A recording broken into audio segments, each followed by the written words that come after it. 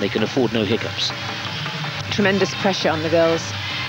Round off straight back somersault to mount. Front somersault into flick layout. That's a really bold combination. Well, if she can deliver that kind of stuff, she's got a lot of nerve, and she really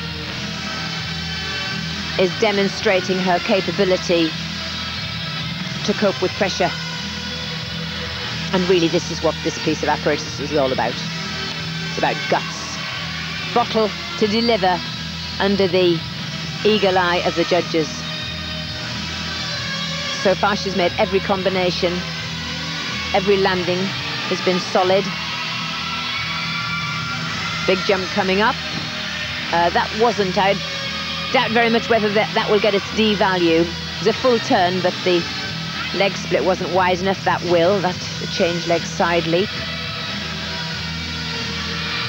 A compulsory spin, which she overcooked, and that'll be deserving of probably a 10th penalty.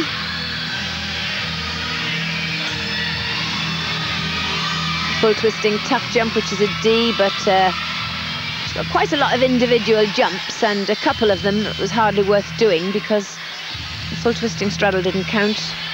But here the dismount, 2.5